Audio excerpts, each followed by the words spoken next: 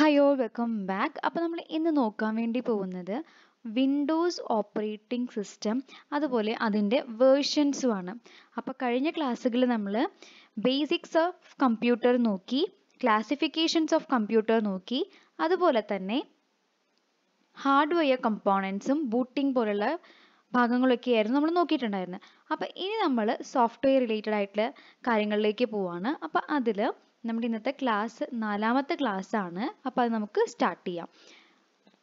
Topic എന്ന് പറയുന്നത് Windows operating system.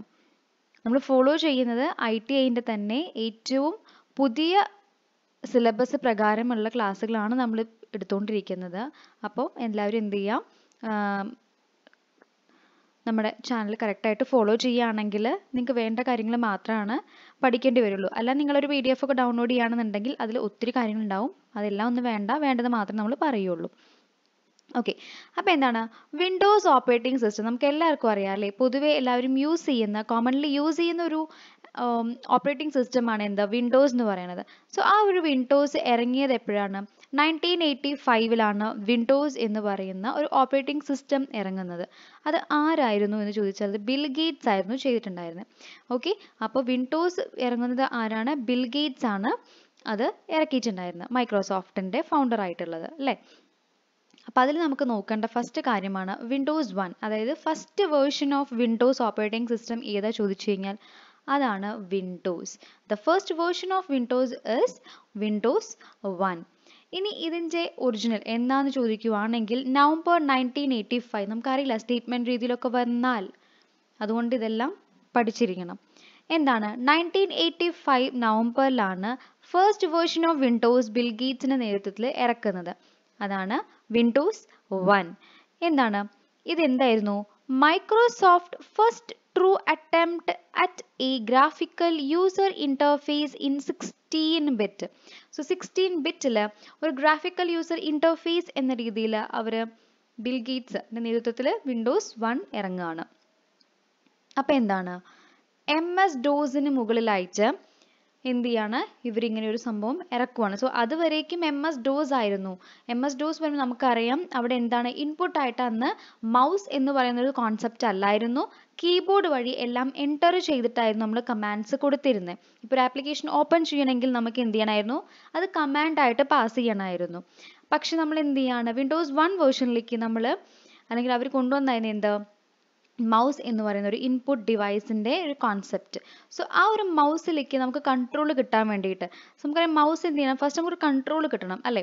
So mouse control കിട്ടാൻ വേണ്ടിയിട്ട് എന്ത് ചെയ്യാണ്, മൈക്രോസോഫ്റ്റ് എന്ത് ഇൻക്ലൂഡ് ചെയ്യാണ്, ഒരു ഗെയിം ഇൻക്ലൂഡ് ചെയ്യാണ്. റിവേഴ്സി എന്ന് പറഞ്ഞ ഒരു എന്താണ്, അവരൊരു ഗെയിം ഇൻക്ലൂഡ് ചെയ്യാണ്. അപ്പോൾ അവർക്ക് എന്തായി, ഇത് യൂസ് ചെയ്യുന്ന ആൾക്കാർക്ക് അല്ലേ, so to help the users become familiar with this odd input system, Microsoft included a game, Reversi, that relied on mouse control, not the keyboard, to get people more used to moving the mouse around and clicking on screen element. അതുതന്നെയാണ് മൗസായിട്ടൊരു പരിചയം വരാൻ വേണ്ടിയിട്ടായിരുന്നു എന്ത് ചെയ്ത് Microsoft ഈ ഒരു game കൂടെ അതിലോട്ട് ഇൻക്ലൂഡ് ചെയ്തത്. അങ്ങനെ രണ്ടാമത്തെ വേർഷൻ വരുവാണ്. എന്താണ് രണ്ടാമത്തെ വേർഷൻ 1987 വരുവാണ്. അതിൻ്റെ പേരാണ് വിൻഡോസ് 2 എന്നവരിട്ടു. വിൻഡോസ് 2 വന്നു. ഈ ഒരു വിൻഡോസ് 2 വന്ന പ്രത്യേകതകൾ മാത്രം പറഞ്ഞു പോവാണ് കേട്ടോ. എന്തായിരുന്നു ഇതിൽ കണ്ടിരുന്നായിരുന്നു, ഒരു മിനിമൈസ് മാക്സിമൈസ് വിൻഡോസ് അല്ലേ. നമുക്കറിയാം നമ്മളൊരു കമ്പ്യൂട്ടർ വിൻഡോ നമുക്ക് മിനിമൈസ് ചെയ്യാം, മാക്സിമൈസ് ചെയ്യാം എന്നുള്ള കാര്യങ്ങളൊക്കെ കൊണ്ടുവന്നത് എവിടെയായിരുന്നു, വിൻഡോസ് 2 വേർഷനിലായിരുന്നു. അതുപോലെ തന്നെ മൈക്രോസോഫ്റ്റ് വേർഡ്, എക്സൽ എന്ന് പറയുന്ന കാര്യങ്ങളൊക്കെ എവിടെയാണ് വന്നത്, വിൻഡോസ് 2-ലാണ്. പിന്നത്തെ കോൺസെപ്റ്റ് ആണ് നമ്മൾ എന്ത്, കൺട്രോൾ പാനൽ. സോ കൺട്രോൾ പാനലിൽ എന്താണ് വന്നിട്ടുണ്ടായിരുന്നത്, നമുക്കറിയാം കൺട്രോൾ പാനലിൽ എന്തൊക്കെയാണ് ഉണ്ടാവുക, അതെ സിസ്റ്റത്തിന്റെ സെറ്റിങ്ങുകളും കോൺഫിഗറേഷൻസും ഒക്കെ ഉണ്ടാവുക അല്ലേ. സോ ആ കാര്യങ്ങളൊക്കെ വന്നത് എപ്പോഴായിരുന്നു, കൺട്രോൾ പാനലിൽ എന്ന കോൺസെപ്റ്റ് വരുന്നത് വിൻഡോസ് 2-ലാണ്. അതിപ്പോഴും ഉണ്ട് അല്ലേ കൺട്രോൾ പാനൽ. ഓക്കെ, അതായിരുന്നു രണ്ടാമത്തെ വേർഷൻ. മൂന്നാമത്തെ വേർഷൻ എന്തെന്നെയായിരിക്കും, വിൻഡോസ് 3 അല്ലേ. പേര് പറയുന്ന പോലെ വിൻഡോസ് 3 ആണ്. വിൻഡോസ് 3 എന്താണ്, അത് ഇച്ചിരി കളർഫുൾ ആയി. അതൊരു ബ്ലാക്ക് ആൻഡ് വൈറ്റ് ആണെന്നുണ്ടെങ്കിൽ ഇവിടെ കളർഫുൾ ആയി. 1990 ഒക്കെ ആയപ്പോൾ വിൻഡോസ് 3 ഇറങ്ങുകയാണ്. അതിലെന്തായിരുന്നു, ഹാർഡ് ഡ്രൈവ് ലോഞ്ച് ചെയ്യുകയാണ്. അപ്പോൾ Windows drive that required A hard drive ആവശ്യമായിട്ടുള്ള ഒരു വിൻഡോസിൻ്റെ വേർഷൻ ഇറക്കുവാണ്. അതാണ് വിൻഡോസ് 3 വരുന്നത്. ഓക്കെ, പിന്നെ എന്താണ് അതിൽ പറയുന്ന മറ്റു കാര്യങ്ങൾ നോക്കാം.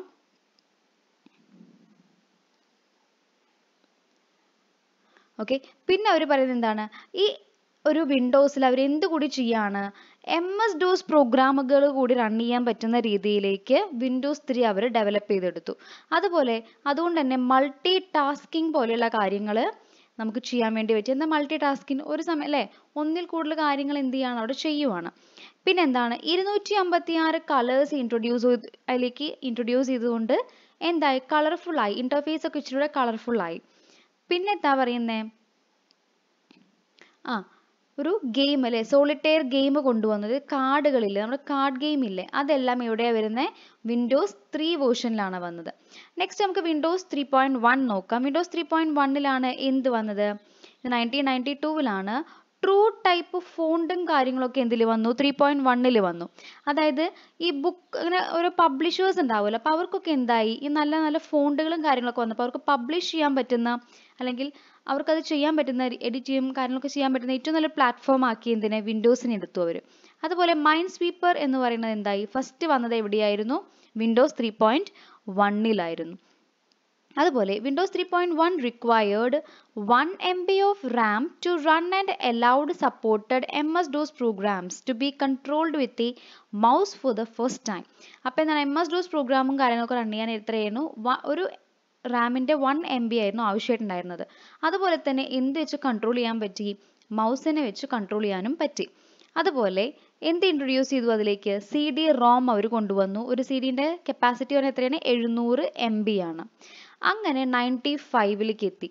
ഓക്കെ, 95 എന്താണ്, വിൻഡോസ് 95 ഹെലോ സ്റ്റാർട്ട് മെനു പേരിൽ തന്നെ ഉണ്ട് അല്ലേ, എന്താണ് സ്റ്റാർട്ട് ബട്ടൺ അല്ലെങ്കിൽ സ്റ്റാർട്ട് എന്ന് പറയുന്നത്, ആ ഒരു ബട്ടൺ വന്നത് എന്തിലാണ്, വിൻഡോസ് 95 1995 ഇറക്കിയോണ്ട് വിൻഡോസ് 95 കേട്ടോ. പിന്നെന്താണ് പ്ലഗ് ആൻഡ് പ്ലേ കണക്ട്. അപ്പോൾ ഈ പ്ലഗ് ആൻഡ് പ്ലേ എന്ന് പറഞ്ഞ കോൺസെപ്റ്റ് വന്നത് എന്തിലായിരുന്നു, 95 പ്ലഗ് ആൻഡ് പ്ലേ പറഞ്ഞു കഴിഞ്ഞാൽ എന്താണ്, ഒരു പെരിഫറൽ നമ്മൾ എന്ത് ചെയ്യുക, അതായത് ഒരു ഡിവൈസ് നമ്മൾ എന്ത് ചെയ്യണം, ഈ നമ്മുടെ സിസ്റ്റത്തിലേക്ക് കണക്ട് ചെയ്തെന്നുണ്ടെങ്കിൽ അതിനാവശ്യമുള്ള ഡ്രൈവറൊക്കെ തന്നെ അങ്ങ് കണ്ടുപിടിച്ച് എന്ത് ചെയ്യാണ്, വർക്ക് ചെയ്യാന്നുള്ള രീതിയിലേക്ക് വരികയാണ്. അതുപോലെ ഈ ഒരു 95 നമ്മൾ എന്ത് വന്നത്, 32 ബിറ്റ് എൻവയോൺമെൻറ്റ് കൊണ്ടുവരുന്നത്. ആദ്യം 16 തുടങ്ങി, അങ്ങനെ 32 ബിറ്റായി. മൾട്ടി ടാസ്കിങ് വന്നു. ഇപ്പോഴും എന്തുണ്ട്, MS-DOS ഇപ്പോഴും അതിൽ തന്നെ ഉണ്ട് കേട്ടോ. അതുപോലെ ഇന്റർനെറ്റ് എക്സ്പ്ലോറർ എന്തായി, അതിലേക്ക് വന്നു. പക്ഷെ ഇന്റർനെറ്റ് എക്സ്പ്ലോറർ നമ്മുടെ 95 ഈ വിൻഡോസ് 95 വന്നില്ല. പകരം എന്ത് ചെയ്യണമായിരുന്നു, വിൻഡോസ് 95+ എന്ന് പറയുന്ന ഒരു എക്സ്ട്രാ പാക്ക് അല്ലേ, അതിൽ കൂടിയാണ് എന്ത് ചെയ്തിരുന്നത്, ഇൻസ്റ്റാൾ ചെയ്യേണ്ടി വന്നിരുന്നത്. അല്ലാതെ പ്രീ ഇൻസ്റ്റാൾഡ് അല്ല, എന്താണ് അത് ഇൻസ്റ്റാൾ ചെയ്യേണ്ടി വന്നിരുന്നു. പക്ഷേ 95 ശേഷം വന്ന വേർഷൻസിലൊക്കെ എന്താണ്, ഇന്റർനെറ്റ് എക്സ്പ്ലോറർ ബൈ ഡിഫോൾട്ട് ആയിട്ട് അതിൽ തന്നെ അവർ കൊടുക്കാൻ വേണ്ടി തുടങ്ങി. അങ്ങനെ അതിനുശേഷം എന്തായി, വിൻഡോസ് 98 വരികയാണ്. വിൻഡോസ് 98 പേരിലുള്ള പോലത്തെ 1998 അവർ ഇറക്കുന്നത്. അതിലെന്തൊക്കെ ഉണ്ടായിരുന്നു, ഇന്റർനെറ്റ് എക്സ്പ്ലോറർ 4, ഔട്ട്ലുക്ക് എക്സ്പ്രസ്, അതുപോലെ Windows address book, വിൻഡോസിൻ്റെ address book, Microsoft chat, നെറ്റ്ഷോ player, അങ്ങനെയുള്ള കാര്യങ്ങളൊക്കെ എന്തിൽ കൊണ്ടുവരികയാണ് അവർ, ആ ഒരു 98 കൊണ്ടുവരികയാണ്. അതുപോലെ വിൻഡോസ് മീഡിയ പ്ലെയർ 6.2 കൊണ്ടുവരികയാണ്. എന്തിൽ, ഇതിൻ്റെ തന്നെ 98 തന്നെ സെക്കൻഡ് എഡിഷൻ അവർ 1999 ഇറക്കിയിരുന്നു, അതിലേക്ക് ഇതെല്ലാം കൊണ്ടുവരികയാണ്. അതുപോലെ 98 വന്ന മറ്റൊരു കാര്യമായിരുന്നു ബാക്ക് ആൻഡ് ഫോർവേഡ് നാവിഗേഷൻ. നമുക്കറിയില്ല, നമ്മളിങ്ങനെ നാവിഗേറ്റ് ചെയ്യല്ലേ, അതെല്ലാം വന്നത് എവിടെയായിരുന്നു, 98 വിൻഡോസ് 98 അത് വന്നത്. അതുപോലെ address bar in Windows explorer, address bar in Windows explorer ഒക്കെ വന്നത് എപ്പോഴായിരുന്നു, നമ്മുടെ ഈ ഒരു സമയത്തായിരുന്നു, എവിടെ 98 ആണ് കേട്ടോ. അതുപോലെ തന്നെ എന്ത് വരികയാണ്, one of the biggest changes was the introduction of the Windows driver module. എന്താ കൊണ്ടുവന്നേ, വിൻഡോസ് ഡ്രൈവർ മൊഡ്യൂൾ. അതിന് പ്രകാരം എന്താണ്, ഒരൊറ്റ ഡ്രൈവർ മതി എന്തിന്, എല്ലാ വിൻഡോസിൻ്റെ എല്ലാ വേർഷനും എന്ത് സപ്പോർട്ട് ചെയ്യുമായിരുന്നു, ഈ ഒരൊറ്റ ഡ്രൈവർ സപ്പോർട്ട് ചെയ്യും. അതാണ് വിൻഡോസ് ഡ്രൈവർ മോഡൽ. അതുപോലെ USB സപ്പോർട്ട് ഇച്ചിരിയും കൂടെ എന്ത് ചെയ്തു, അവർ ഇംപ്രൂവ് ചെയ്തു. അതിൽ USB ഹബ്ബ്, USB മൈസ് എല്ലാം കാര്യങ്ങളൊക്കെ അവർ കൊണ്ടുവന്നു. അടുത്ത വേർഷൻ ആയിരുന്നു Windows ME. Windows ME. Windows ME അവർ എന്തൊക്കെയാണ് കൊണ്ടുവന്നതെന്ന് നോക്കുവാണെങ്കിൽ, ഇത് 2000 അവർ റിലീസ് ചെയ്യുന്നത്. അതുപോലെ കൺസ്യൂമർ എയിംഡ് ഓപ്പറേറ്റിംഗ് സിസ്റ്റം ആയിരുന്നു കേട്ടോ. അത് കൺസ്യൂമർ എയിംഡ് ഓപ്പറേറ്റിംഗ് സിസ്റ്റം ആയിരുന്നു. ഇമ്പോർട്ടൻ്റ് ആയിട്ടുള്ള മാത്രം പറഞ്ഞു പോവാണേ, എല്ലാം കൂടി അങ്ങ് പഠിച്ചു വെക്കേണ്ട ആവശ്യമില്ലല്ലോ. അതുപോലെ എന്താണ് ഇതിൽ എന്തൊക്കെ ഉണ്ടായിരുന്നു? ഓട്ടോമേറ്റഡ് സിസ്റ്റം റിക്കവറി ടൂൾസും കാര്യങ്ങളൊക്കെ എവിടെ ഉണ്ടായിരുന്നത്? Windows ME. ME പറഞ്ഞാൽ എന്താണെന്നറിയോ? മില്ലേനിയം എഡിഷൻ ആണ് കേട്ടോ. വിൻഡോസ് മില്ലേനിയം എഡിഷൻ ആണ്. ഇതിലാണ് ഏറ്റവും ലാസ്റ്റ് ഈ ഒരു എഡിഷൻ ഉണ്ടല്ലോ, അതായത് ഈ ഒരു വേർഷൻ ഉണ്ടല്ലോ, ഇതിലാണ് last Windows to be based on MS DOS. നമ്മൾ പറഞ്ഞ MS DOS ഇതിൽ ഉണ്ടെന്ന് പറഞ്ഞില്ലേ, അപ്പോൾ ആ MS DOS വരുന്ന ഏറ്റവും അവസാനത്തെ വേർഷൻ ആയിരുന്നു എന്ത്? വിൻഡോസ് മില്ലേനിയം എഡിഷൻ എന്ന് പറയുന്നത്. അതുപോലെ ഇന്റർനെറ്റ് എക്സ്പ്ലോററിന്റെ 5.5, വിൻഡോസ് മീഡിയ പ്ലെയർ 7. അപ്പോൾ അതിലുള്ള ആപ്ലിക്കേഷൻസും അവർ എന്ത് ചെയ്യാൻ തുടങ്ങിയിട്ടുണ്ടായിരുന്നു?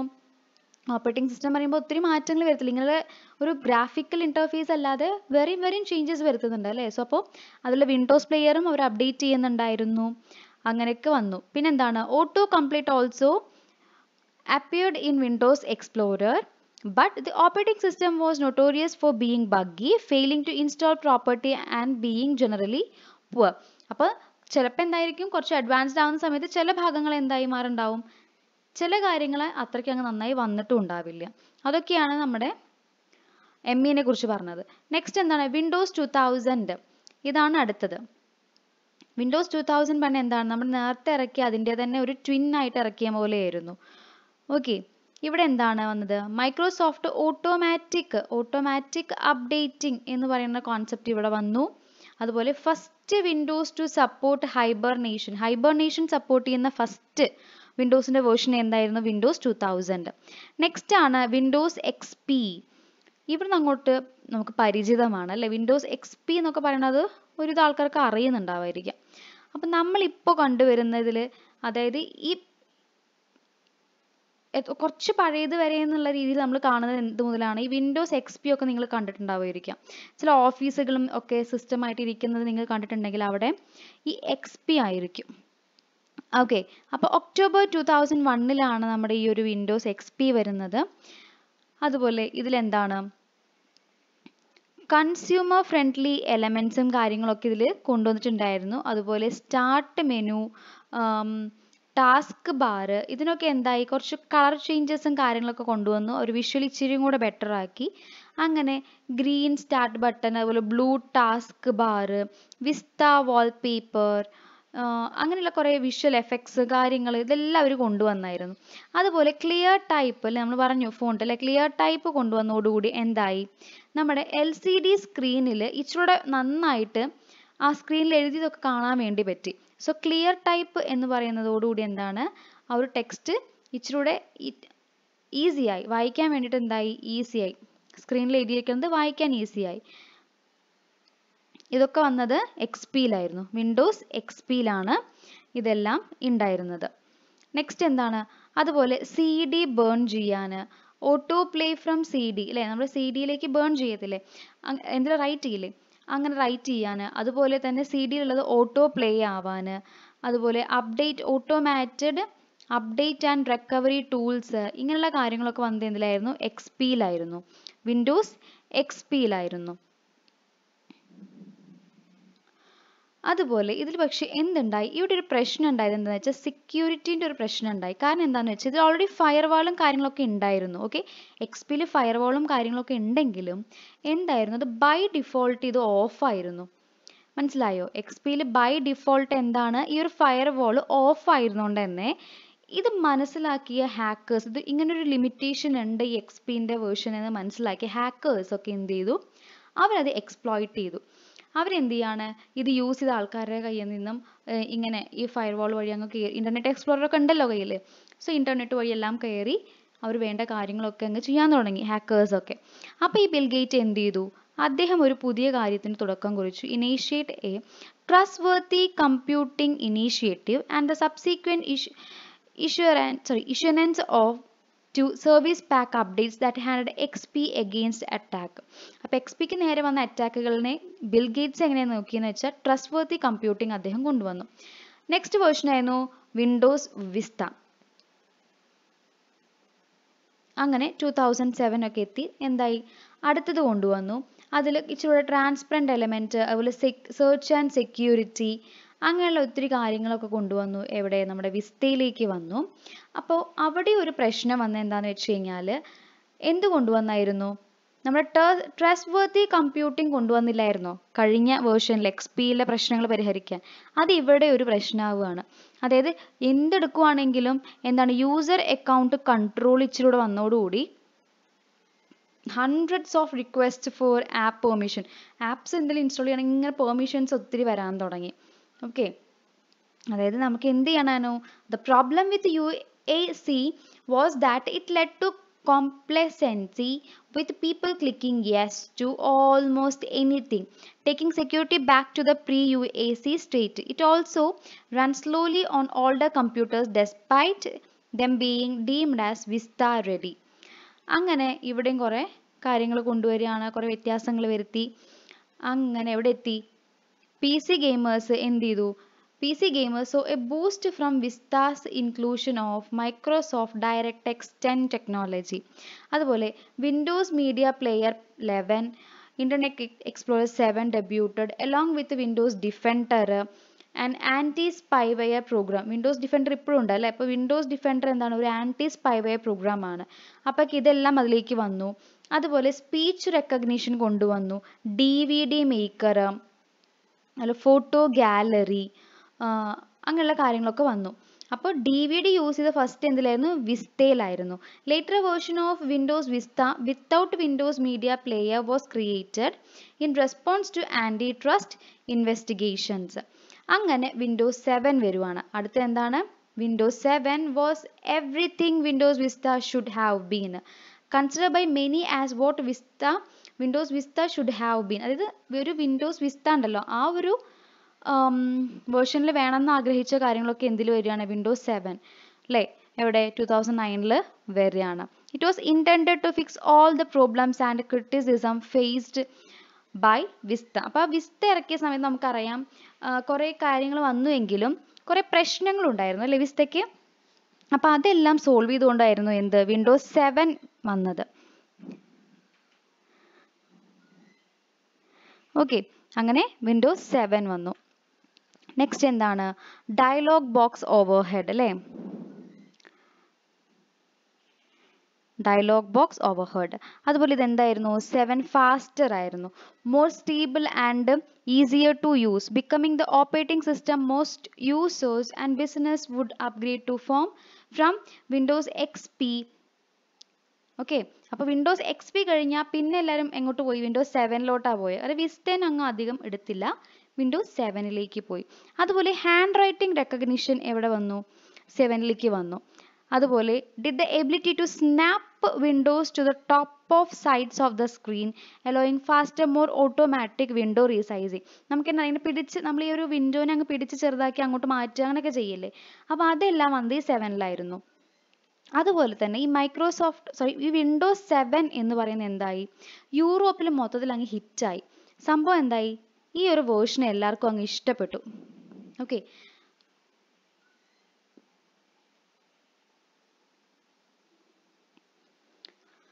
അപ്പോൾ അത്രയും കാര്യങ്ങളാണ് നമ്മുടെ വിൻഡോസ് 7 പറയാനുള്ളത്. അങ്ങനെ വിൻഡോസ് 8 വരികയാണ്. More on touch than A keyboard and mouse. 2017 Windows 8 വന്നിട്ടുണ്ടായിരുന്നത്. വിൻഡോസ് 8ന്റെ പ്രത്യേകത എന്തൊക്കെയാണെന്ന് നോക്കാം. പേര് പറയണ പോലെ തന്നെ more touch friendly start screen, touch friendly start സ്ക്രീനും കാര്യങ്ങളൊക്കെ വന്നു. അതുപോലെ എന്താണ്? The new tiled interface of program icons and live tiles which displayed at a glance information normally associated with widgets replaced the list of programs and icons. A desktop was still included which resembled Windows 7. അതുപോലെ എന്താണ്? Windows 8 ഇച്ചിരൂടെ faster ആയി. പിന്നെന്താ? USB 3.0 ഡിവൈസുകളും കാര്യങ്ങളൊക്കെ എന്താണ്? എല്ലാം ഫാസ്റ്റായി. അത് തന്നെയാണ് ഇതിൽ വരുന്ന കാര്യങ്ങൾ അല്ലേ? പിന്നെ ഇതിൽ പറയുന്നൊരു കാര്യം എന്ന് പറയുന്നത് Windows store which offers universal Windows app that run in A full screen mode only was introduced. അപ്പോൾ എന്താണ്? ഒരു ഫുൾ സ്ക്രീൻ മോഡിൽ മാത്രം റൺ ചെയ്യുന്ന രീതിയിൽ ഫുൾ സ്ക്രീൻ ഒക്കെ അല്ല, അതെല്ലാം കൊണ്ടുവന്നത് എന്തിലാണ്? Windows 8ലാണ്. Okay, so programmes could still B installed from third parties like other iterations of Windows, but they could only access the traditional desktop interface of Windows. അതായത് എന്ത് ചെയ്യാൻ വേണ്ടി പറ്റും? നമ്മളിപ്പോഴും ചെയ്യില്ലേ, നമ്മളെല്ലാവരും സൈറ്റിലൊക്കെ കയറി ഡൗൺലോഡ് ചെയ്യില്ലേ ആപ്ലിക്കേഷൻസ് ഒക്കെ, അതുപോലെ തേർഡ് പാർട്ടികളിൽ നിന്നും ഡൗൺലോഡ് ചെയ്യാനൊക്കെ അവർക്ക് പറ്റിയിട്ടുണ്ടായിരുന്നു. പക്ഷേ എന്താണ്, ഇന്റർഫേസ് വന്നിട്ട് നമ്മുടെ വിൻഡോസിന്റെ ഇന്റർഫേസ് രീതിയിലാണ് വർക്ക് ചെയ്യാൻ പറ്റിയത്. അതുപോലെ നെക്സ്റ്റ്, ഓക്കെ, സോ നെക്സ്റ്റ് എന്താണ് പറയുന്നത്? The radical overhaul was not welcomed by many. Microsoft attempted to tread a fine line between touchscreen support and desktop users, but ultimately, desktop users wanting to control Windows with a traditional mouse and keyboard was not a touchscreen felt Windows 8 was a step back. അതായത് ഒരു touch സ്ക്രീനിലേക്ക് അത്രയ്ക്ക് അങ്ങോട്ടൊന്നും attract ആയില്ല അവർക്ക് എന്തെന്നെയായിരുന്നു വേണ്ടിയിരുന്നത്? Keyboard, mouse. നമുക്ക് ആ പഴയ ട്രഡീഷണൽ മെത്തേഡൊക്കെ തന്നെ ധാരാളം എന്ന് പറഞ്ഞ പോലെ മൗസ് ആൻഡ് കീബോർഡിലേക്കാണ് ആൾക്കാർ കോൺസെൻട്രേറ്റ് ചെയ്തത്. There were also too few touch screens in use or on offer to make its touch-oriented interface useful or even necessary, despite the parallel rise of tablets such as the iPad, smartphones, which had begun outselling PCs by the end of 2021. അല്ലേ, നമുക്കറിയാം. പിന്നെ അങ്ങോട്ട് എന്തൊക്കെ വന്നിട്ടുണ്ട്? Tablet, അത് എന്നൊക്കെ പറഞ്ഞിട്ട് വന്നിട്ടില്ല. Touch screen, iPad. ഒരു 2010 ഒക്കെ അവസാനമായപ്പോഴേക്കും ഇതെല്ലാം അങ്ങ് വന്നു അല്ലേ. നെക്സ്റ്റ് എന്താണ്? Windows RT. Windows RT, which runs on ARM based processors traditionally found in Microsoft smartphones and non-PC tablets, was introduced at the same time as Windows 8 with the Microsoft Surface tablet. It looked and felt like Windows 8 but could not run traditional Windows application, instead solely relying on the Windows Store for third party apps. അതായത് ഇവർ എന്ത് ചെയ്യാണ്ട് ടാബ്ലറ്റും കാര്യങ്ങളൊക്കെ ഇറക്കാൻ തുടങ്ങി. Okay, അപ്പോൾ അത്രയ്ക്കാണ് നമ്മുടെ Windows 8ലേക്ക് വരുന്നത്. നെക്സ്റ്റ് എന്താണ്? വിൻഡോസ് 8.1 വരെയാണ്. അതിനുശേഷം വിൻഡോസ് 8.1, നമുക്ക് വിൻഡോസ് 10 മുതലാണ് കേട്ടോ അങ്ങോട്ട് കോൺസെൻട്രേറ്റ് ചെയ്യേണ്ടതായിട്ട് വരും. നമുക്കറിയാം വിൻഡോസ് 10 അല്ലേ നമ്മളിപ്പോൾ യൂസ് ചെയ്യുന്നത്. ബാക്കിയുള്ളതിൻ്റെ ജസ്റ്റ് എന്തൊക്കെ വന്നു, എന്തൊക്കെ ചേഞ്ചസ് വരുത്തി എന്നുള്ളത് മാത്രം അങ്ങ് നോക്കിയാൽ മതി. മോസ്റ്റ്ലി ഇവിടെ കോൺസെൻട്രേറ്റ് ചെയ്യണം, വിൻഡോസ് 10ലാണ് കോൺസെൻട്രേറ്റ് ചെയ്യേണ്ടത്. പക്ഷെ ബാക്കി നോക്കണ്ടെന്നല്ല, നോക്കി പോവാം. അതായത് ഓരോ വേർഷനിലേക്ക് വരുമ്പോഴും എന്തൊക്കെ ആഡ് ചെയ്യുന്നുണ്ട്, എന്തൊക്കെ ഒരു കളയുന്നുണ്ട്, സെക്യൂരിറ്റി എന്തിലേക്കാണ് കൊണ്ടുവന്നത്, സെക്യൂരിറ്റി കുറഞ്ഞ രീതിയിലായിരുന്നു, അങ്ങനെയുള്ള കാര്യങ്ങളൊക്കെ ഒന്ന് നോക്കി വെച്ചാൽ മതി. അതുപോലെ എന്താണ്? A free point release to Windows 8 introduced in October 2030. അപ്പോൾ 2013ലാണ് ആരിറങ്ങുന്നത്? 8.1 വരുന്നത്. ഇവിടെ എന്തായി? സോഫ്റ്റ്വെയർ അപ്ഡേറ്റ്സും കാര്യങ്ങളൊക്കെ വരുന്നുണ്ട് അല്ലേ. അതുപോലെ first step in Microsoft U turn around it's new visual interface. അപ്പോൾ ഇതിൻ്റെ ഇന്റർഫേസും കാര്യങ്ങളൊക്കെ എവിടെ മാറാൻ തുടങ്ങി? 8.1ലാണ് ചേഞ്ച് ചെയ്തത് അവർ.